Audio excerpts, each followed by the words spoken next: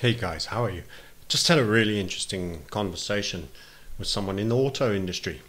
And this YouTube is about the auto industry, micropayments on the blockchain, and aspects of the control structure, and how corporations will continue to attempt to sustain their revenue curve with all new novel techniques as we move towards the Uber world, where you own nothing and everything is functional demand. Watch out for this phrase. You're going to be hearing about functional demand quite a bit.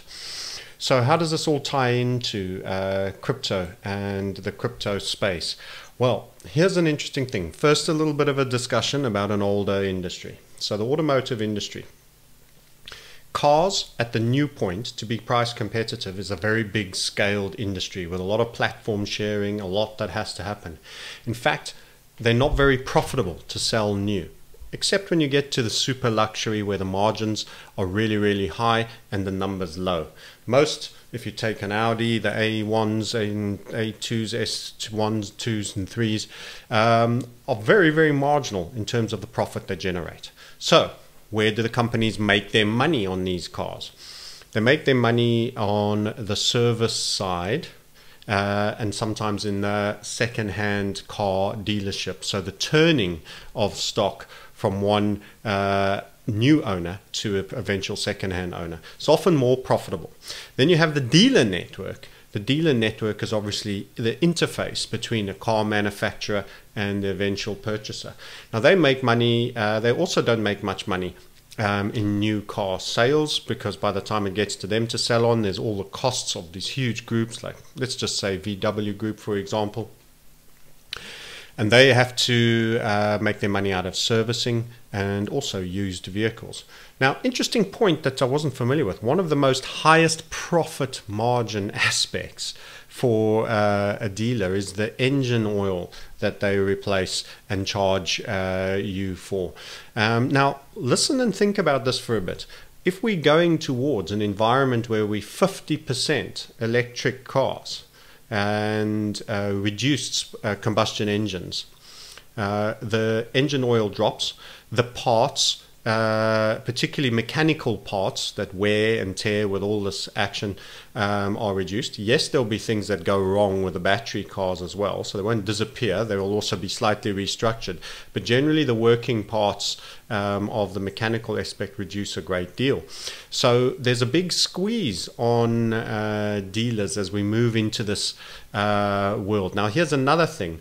Autonomous drivers, in other words, the Google's plan and the CIA dark states of eventually taking you out of being the decision maker in the vehicle. That's going to mean less accidents. That means less repairs, less damage, etc., etc. in the long run. That doesn't mean no accidents for all those that'll jump in. All of these things are happening. Less accidents, less opportunity to get the car into the dealer network, less things that have to be fixed. So these are all pressures on parts, which is another big profit area, and the dealer network itself.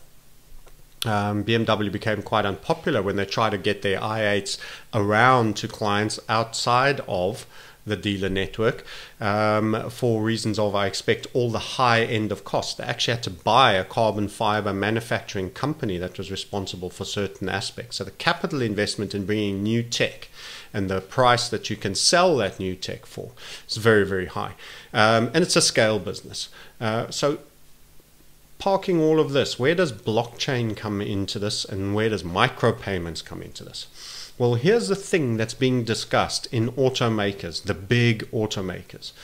They are looking at, when you're buying a car, you purchase the basic vehicle, and they will input all sorts of features and extras. In other words, they'll make most basic vehicles quite high-spec vehicles, but if you can't afford the purchase price, you will buy them as basic vehicles, and then these features, such as, let's say, laser headlights. It has a unit with normal headlights in it and also an embedded laser lights. You only use the normal lights. Then there comes a really foggy day and you think, damn, we've got this feature, we didn't pay for it, but we can use it. We can use it and we'll see better through the mist. So you use those laser lights for the first time and it cuts through the mist and you see better. Guess what? Those don't belong to you because you never paid for them.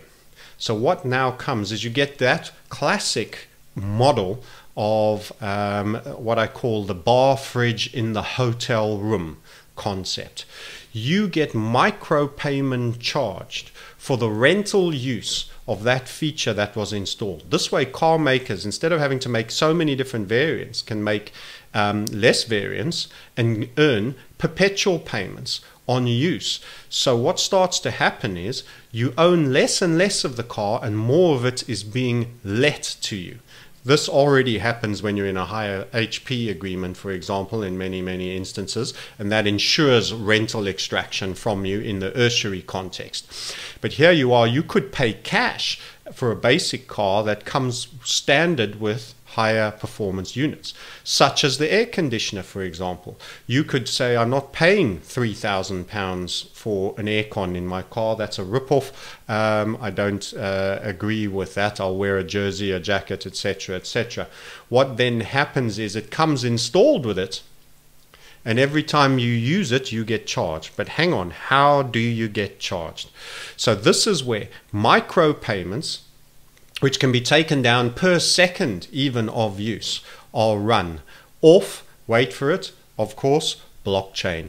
Blockchain and a token, which is unfortunately Bitcoin, you lose on this fact, cheap and transactionally fast to be utilized. So I would be thinking, right now, we're looking at Ripple and Lumen moving quite strongly on the alts rally. As I mentioned, I still feel that there is scope for BTC to sell off, but maybe the alts will continue to rally against them. That all put aside, you now have a token, whoever it may be, that you will be charged for per time of use at a certain time of use rate.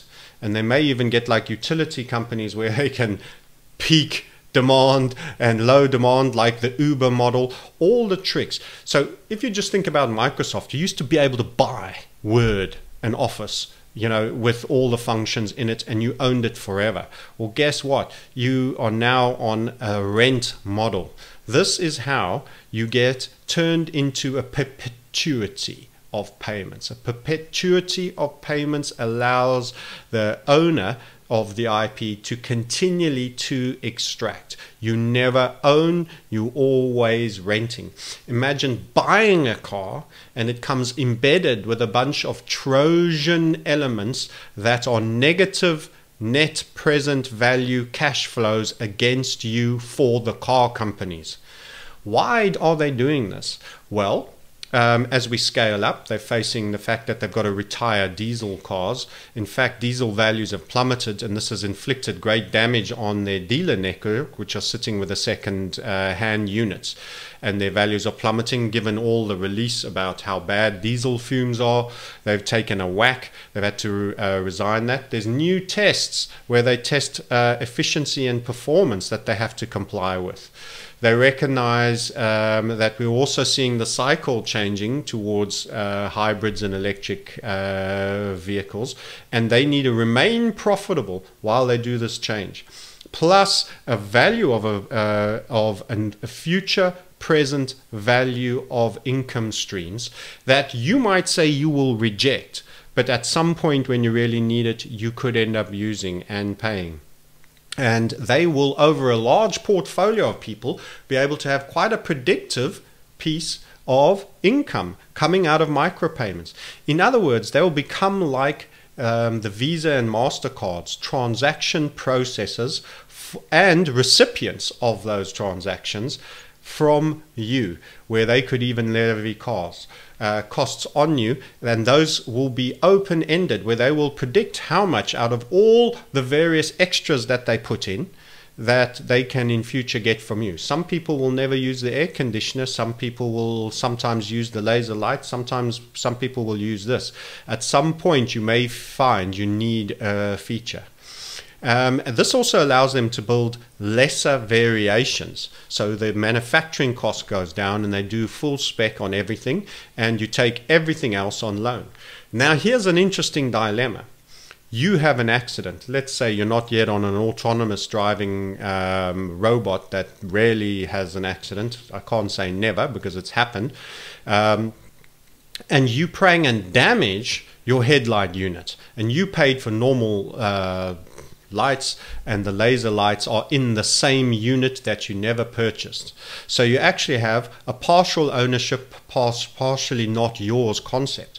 Let's say to replace that headlight unit is 3,000 euros and would have only been 1,500 with that which you bought. Who pays for the 1,500 on the bit that you never wanted that was put in your car anyway? Guess what? I have a sneaky suspicion this is going to be pushed onto you and your insurance companies, which will allow the financial extractors in the insurance industry to push up rates to insure unowned components, possibly even further at a premium. So here's how you get shafted, even on a vehicle that supposedly you paid cash for in full. You will be extracted against. How will it happen? You'll be extracted by use. Functional demand. In other words, if you have a certain feature that you only use very rarely or you don't ever expect to use, and then suddenly it happens, something that lights up if you get a flat tire and gives you a safety buffer zone, and it's automated and does various things and features for you.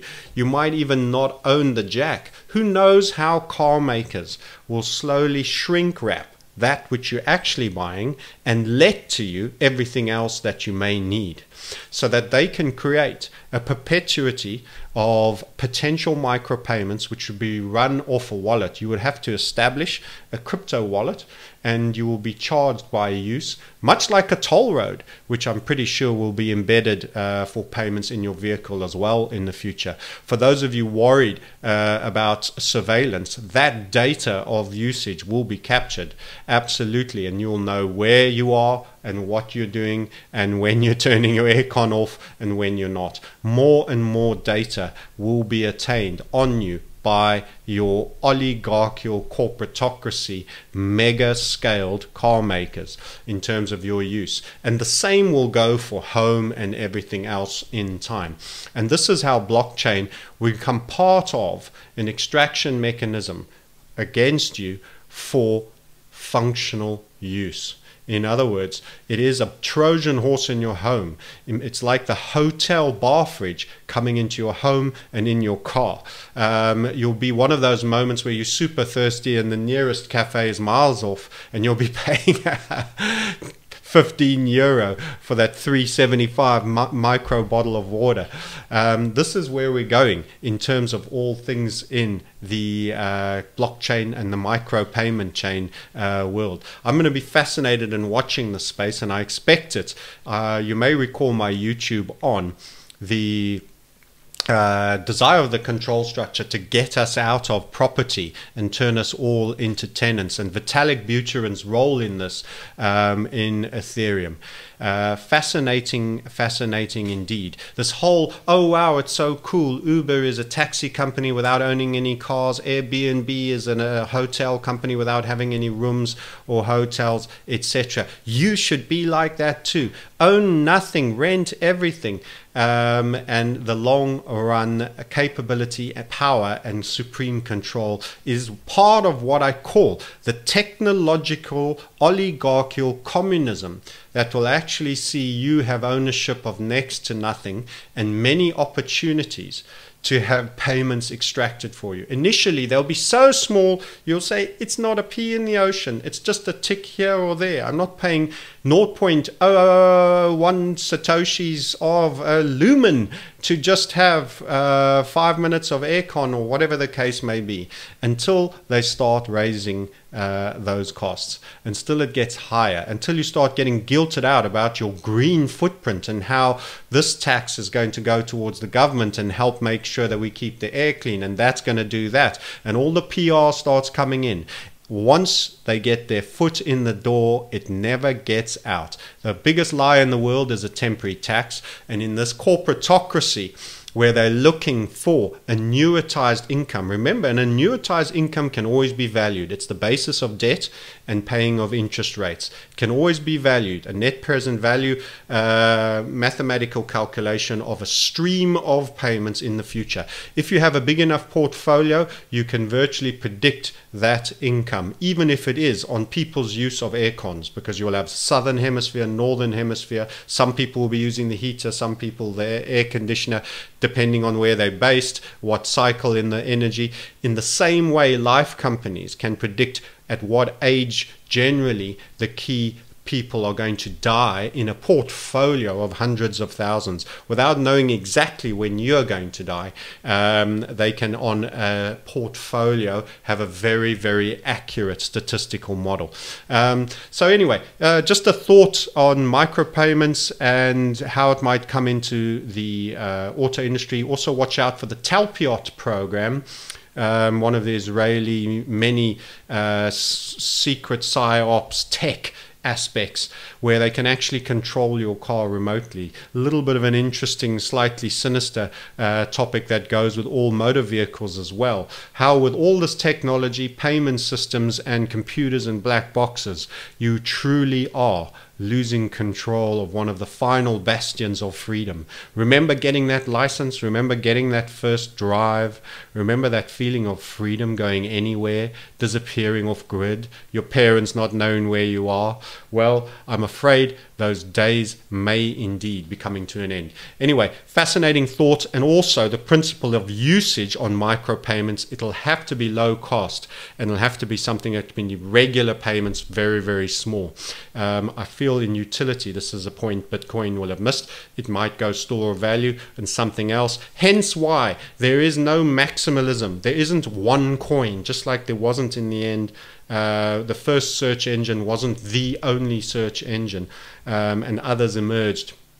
There wasn't one tech company, there wasn't one internet company. In the same way, there will be space for a number of coins to play a role in the blockchain, but a lot of crap will have to be cleared out, is in my view. Anyway, just an interesting thought and share after an interesting chat with somebody very close and high up in the big major automakers. This is what's coming.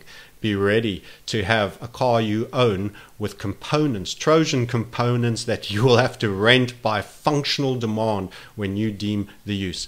Till next time, I'll speak to you later.